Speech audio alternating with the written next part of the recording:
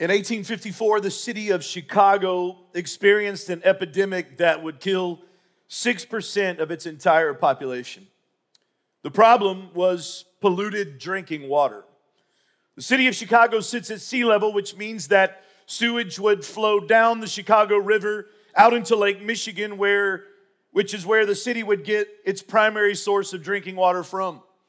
In response to the crisis, an engineer by the name of Ellis Cheesebro posed not one, not two, but three ideas that were not only incredibly ingenious, but seemingly impossible. His first idea: raise the entire city of Chicago. In 1860, a block of buildings on Lake Street was elevated 4 foot 8 inches by a team of 600 men and 6,000 jack screws, and a new foundation was laid beneath that block of buildings. In 1866, the Briggs Hotel took up an entire city block. It weighed 750 tons. They put it on jacks and they raised it a quarter inch at a time, and did so, you gotta love this, with guests staying inside the hotel.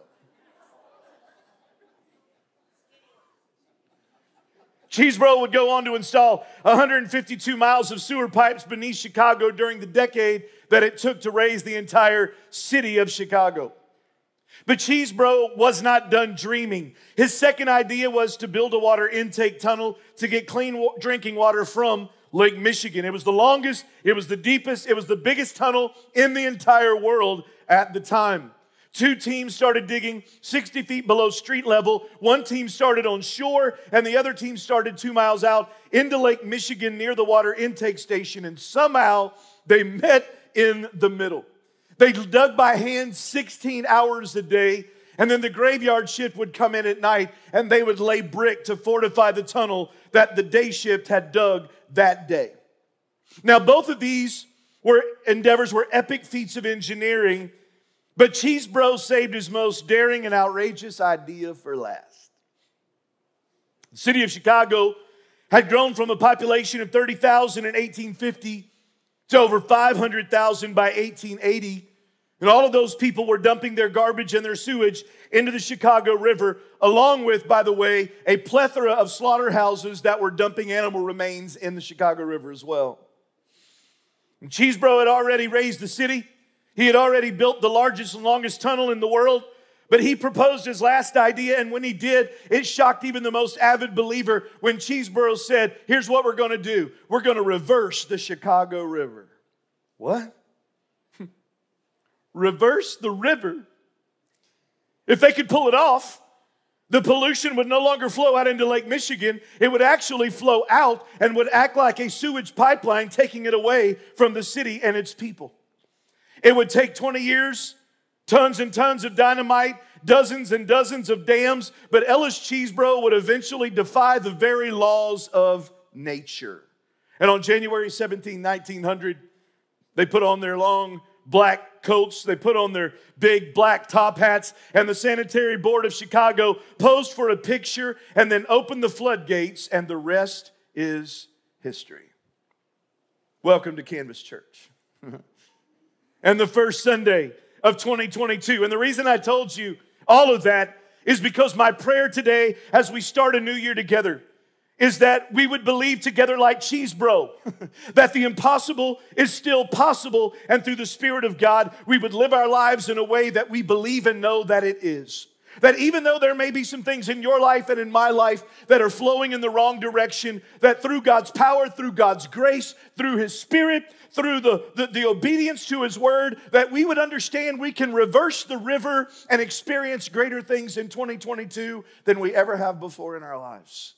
That's what I pray for you. That's what I pray for all of us this year. Because let me say something that I think we need to settle right now in every one of our hearts and minds. Listen carefully. It's going to sting just a little bit, but here it comes. Our lives are perfectly designed for the results that we are currently getting. I didn't expect you to shout me down.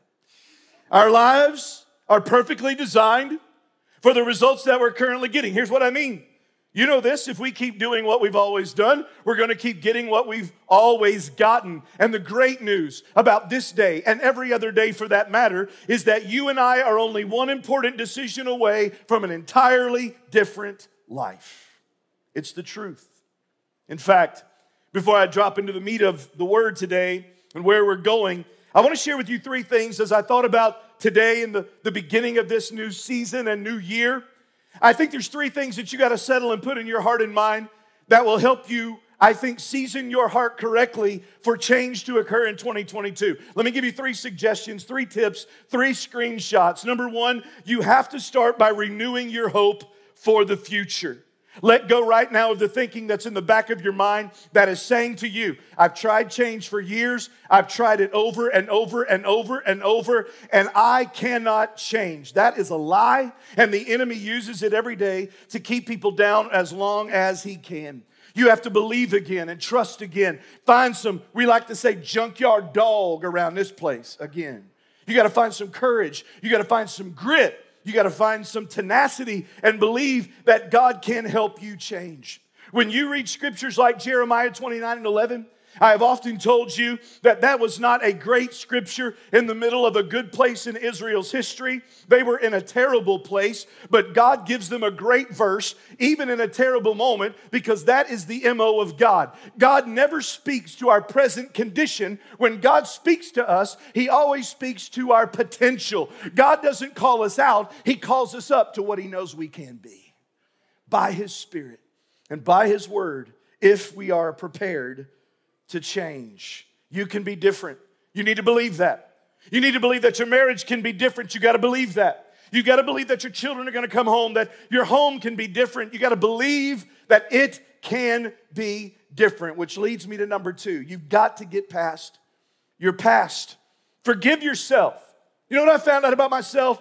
I found out that it's a whole lot easier sometimes for me to believe that God can forgive me than it is for me to forgive myself. Sometimes it's not that our memories are so bad. Everybody always talks about that. Sometimes it's that our memories are too good.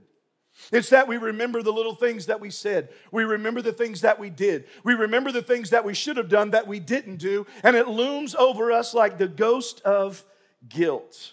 You've got to make a decision to let go of the hurt.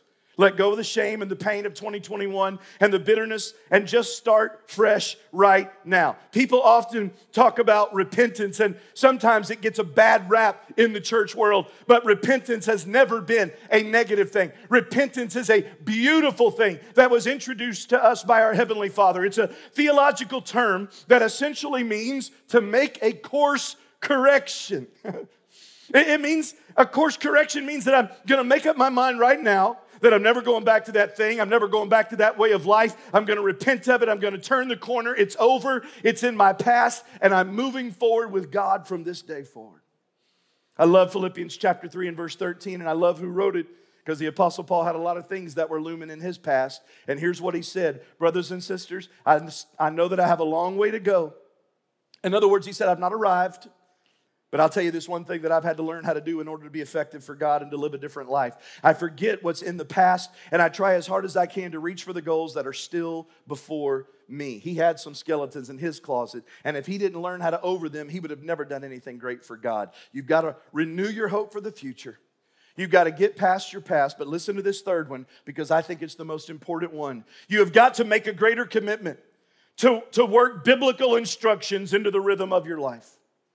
Make a commitment today in a greater way to work biblical instructions into the rhythm of your life. You know what I've learned in my life? Every destructive issue that has ever crept into my life comes when I have strayed away from the instructions of my Heavenly Father. But we have the power to change that. We cannot keep doing the same things that got us into terrible ruts and think that somehow time is going to magically change it. It will not. In fact, let me just say to you that the truth is when you're doing the right things, time is your friend and it's working for you. But when we're doing the wrong things, time is our enemy and it's working against us. When we are moving in the wrong direction, time compounds and multiplies the problem and they grow larger and more destructive over time. I love the old West Texas proverb that says, when you discover that your horse is dead, dismount. Right? Just get off that sucker, man. Quit trying to give it more spurs. You're not going to wake it up. It's not going anywhere. Once you realize that what you were doing isn't working, stop doing it. And try something new. And try something different. Work biblical instruction back into your life and stop trying to figure it out yourself and see what your Heavenly Father has to say. I will promise you, things will begin to shift for the good. I'm preaching. So, I love this scripture. I love it in every translation. I love it so much, but I love it in the Message because of the way that it says what it says. We're going to turn the corner right now, and I want us to drop down into where we're going for the rest of our time together. I love Romans chapter 12, and I love it in verse 2, but I love, again, the Message translation. Here's what it says. Fix your attention on God, and you'll be changed from the inside out. Learn to recognize what God desires for you, and then quickly respond to it.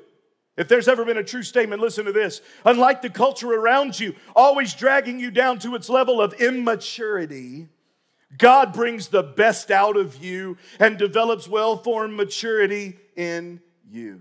Every time we say yes to God, every time we put God first, every time we obey His word, every time we work His instruction into the rhythm of our lives, what God is doing is bringing out the best in us, what He has created us to be. And it's beautiful. And what I think is so important about that is today I want to share with you one of the most powerful and profound principles found in all of the Bible, and that is the principle of first fruits. The principle of first fruits. Simply put, it means that I'm going to focus all of my attention and energy on what I do first. In fact, there is a principle, if there is a principle that runs from cover to cover, if there is one, and there's more, but if there's one that goes from Genesis to Revelation, it is the principle of priority or the principle of first things. Over 130 scriptures, Old and New Testament, deal with the principle of first things. The principle of first things essentially says that whatever we prioritize and put first in our lives will ultimately direct, shape, and mold the rest of our lives. What you do first, what we prioritize first, will ultimately begin to shape, direct, and mold the rest of our lives. So, with that principle in mind, how do we, on the first Sunday of 2022, apply this to our life? How do we live this out pragmatically and practically so that this principle can help our 2022 be more than we ever maybe thought it could be? Let me give you 3 things today. I hope you get ready to take some screenshots or some notes. The first one is not going to sound profound, but it is. You've got to make God Himself first in your life. Make God Himself first in your life. Did you know that statistically, the majority of the people who live in this country acknowledge a belief in God? They acknowledge that they believe God is real, but simply acknowledging that there is a God provides no power for anything. In fact, I'll take it a step further. If God is in your life, but not first in your life, you will never experience everything that He promised you could or would. If God is in your life, but He is not first in your life, you will never experience all that He promised that you could or would. Let me say it another way if you're taking screenshots. What activates God's promises in our lives is when He actually becomes the priority of our lives. It's what makes it engage. Healthy, life-giving relationships are never one-sided. You know that. They are built on 2 individuals that have clearly gone all in with each other. In fact, if you have ever been in a relationship where you clearly were more interested and more in love with the other person than they were with you, you know exactly what that feels like, and it's not good. So you're dating someone, right?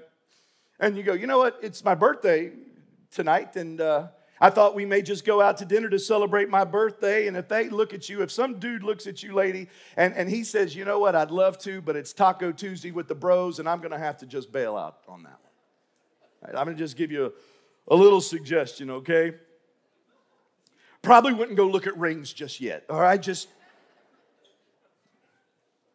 something not quite right about that relationship. A relationship that is one person who is clearly more committed than the other is a truly dysfunctional relationship. And what it does, and you know this, it kills the drive and the soul of the one who desires to be all in that relationship. And before you say, oh, Pastor, that's just human relationship. That's not how God feels. Really?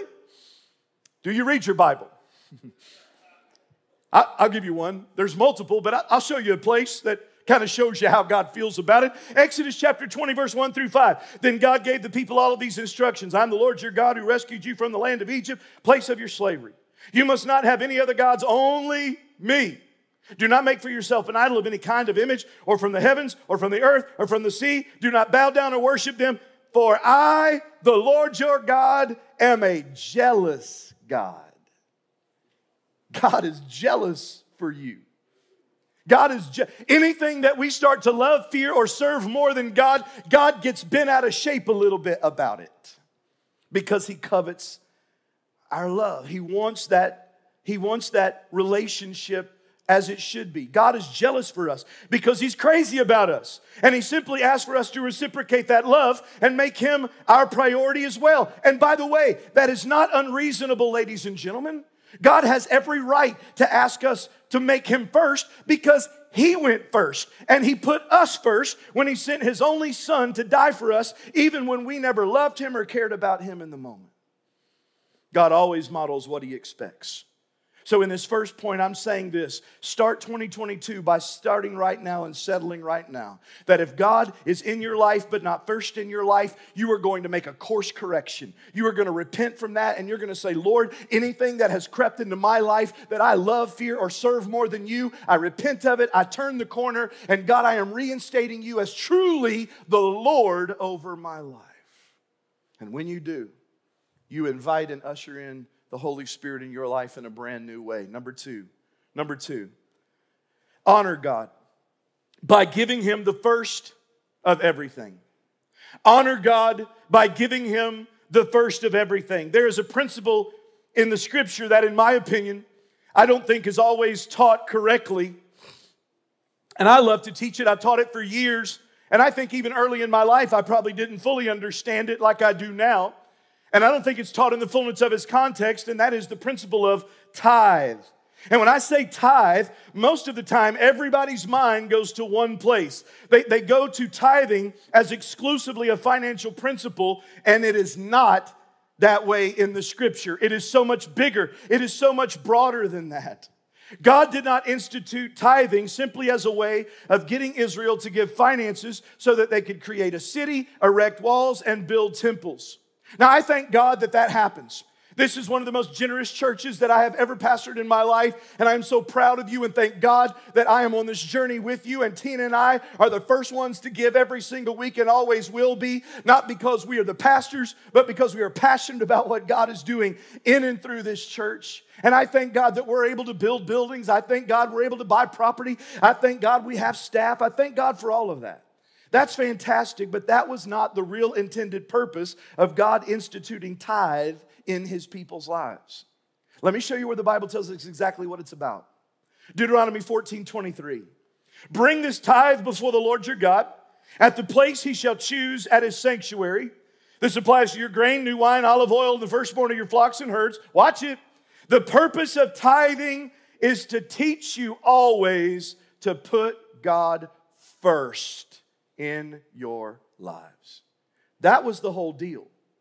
That was the whole deal. That's the real reason. Tithing has so much a bigger application than just finances, and applying it to every area of our lives teaches us to make sure God is first. And I want to give you 4 ways that I pray we would do this as a church this year. 4 ways that we're going to do this as a church this year. You ready? Here we go. Number 1, I'm going to ask you to give God the first of our year. Join me in giving God the first of our year. Today at sundown, I am calling us as a church family to 21 days of prayer and fasting.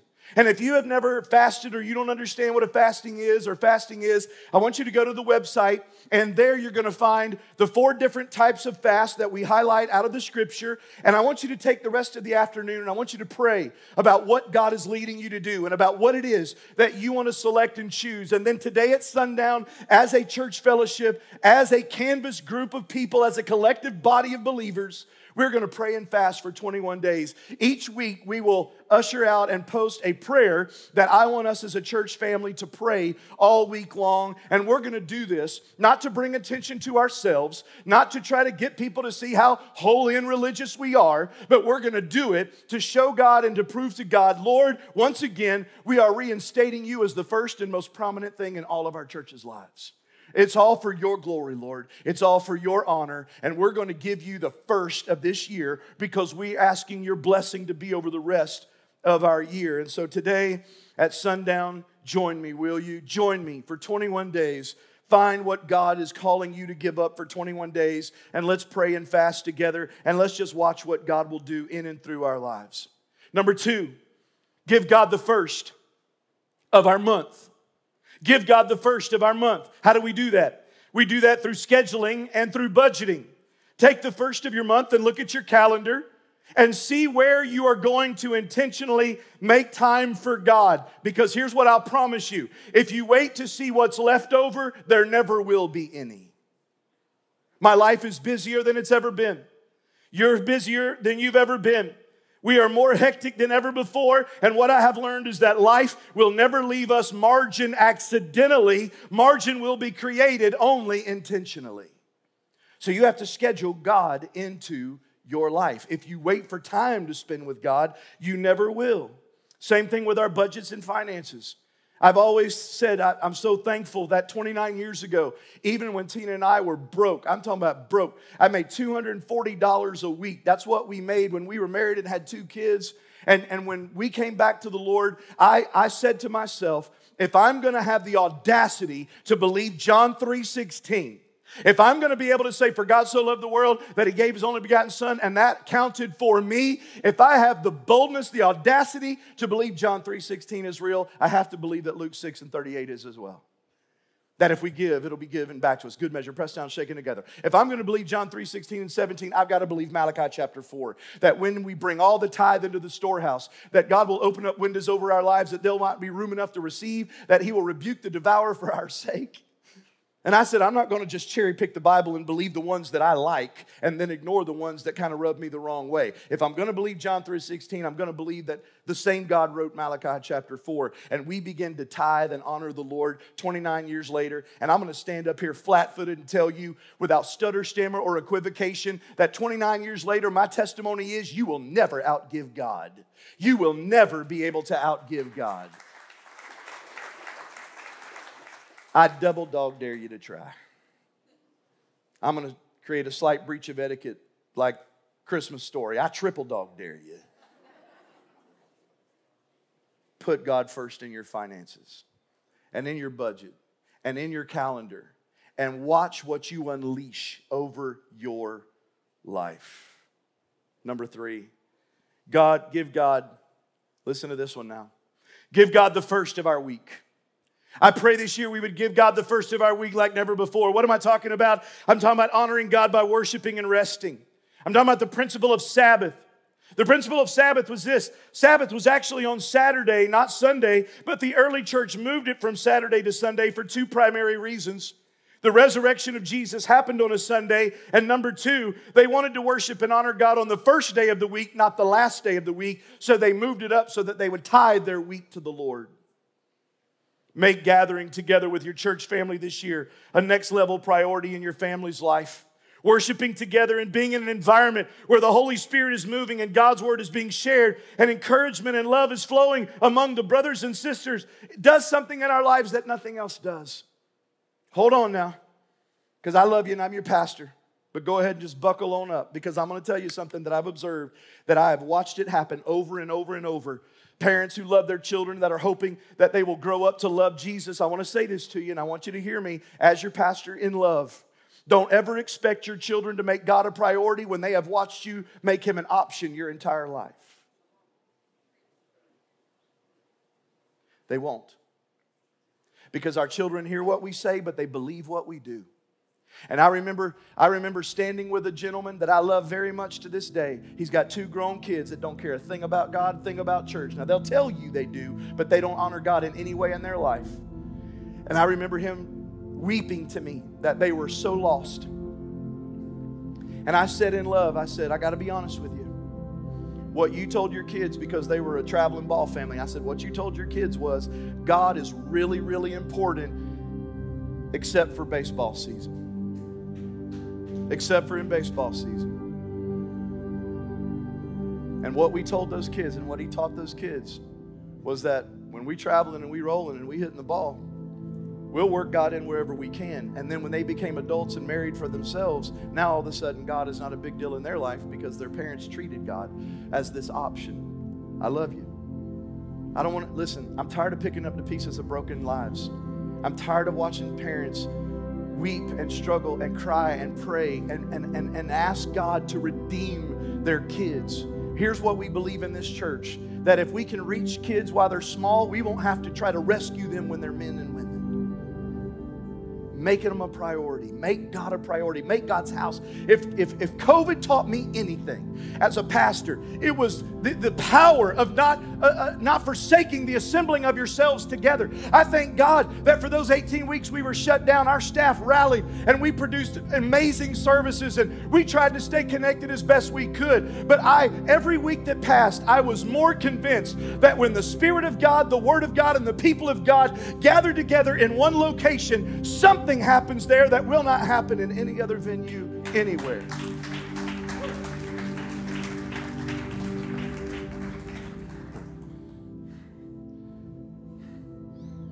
I'm not going to say that. I was going to say, no, I can't. Somebody will play it later and I'll get in trouble. We're going to meet and we're going to worship and we're going to pray and we're going to sing and we're going to preach. And we're going to trust God to just do what God wants to do in and through our lives. But we got to give God the first of our year. I'm asking you to join me in doing that. Give God the first of our month. I'm asking you to join me in giving God the first of our week. Make church a priority like never before in your life and watch what God will do in your family. Number 4, and finally, let's give God the first of our day. Hold on to your seats, but I want you to write this down. I ain't got a slide, but listen carefully. I wrote this down and it even hit me. You need to check your soul before you check your phone. Because you know what I found out happens to me? This world is toxic. Y'all know that. It's full of sin and toxicity. And when you pick that thing up and the first register your brain has is that negative garbage, it seasons the rest of your brain and your mind, and it makes you cynical and jaded and somehow affects the rest of your day. I used to love Zig Ziglar. Some of y'all are young, you don't maybe know about Zig Ziglar, but I read everything Zig ever did. Zig was a motivational speaker, a great salesman, but he loved the Lord with all of his heart, soul, mind, and strength. And Zig used to say something that I agree with completely. This was back before technology and social media and all of that. But Zig would always tell people, he said, I get up every day and I read the Bible and then I read the newspaper because I like to see what both sides are up to. I agree with that. But read your Bible or spend time with God before you see what the other side's up to. It'll make your day go so much better. And it'll season your soul with worship and not with cynicism. It'll season your soul with the goodness of God, the grace of God. It'll affect the way you see the rest of your life and day. Give God the first of your day. And I ain't talking about, an hour where you shave your head and you're chanting like a Tibetan monk, okay? I'm not talking about that. I don't advocate that. I always talk about tweet a prayer to God, right? Just tweet 140 characters or less. God, I'm here. I love you. I want my life today to bring glory and honor to you. Would you lead me, guide me? Would you speak to me today, Lord? That's all it takes.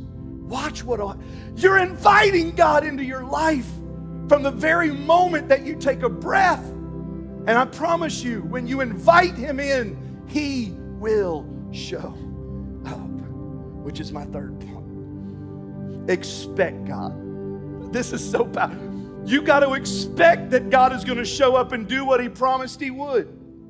After you have honored the Lord, after you've been obedient to His word, after you've done the things that He's asked us to do and prioritized Him in our life, you can fully expect that God is going to show up and do what He promised He would. Believe that God is going to honor His pledge and His word. Live with an expectation that God is going to move in your life in a greater way. God is going to move in your family in a greater way. God is going to move in your mind and heart in a greater way.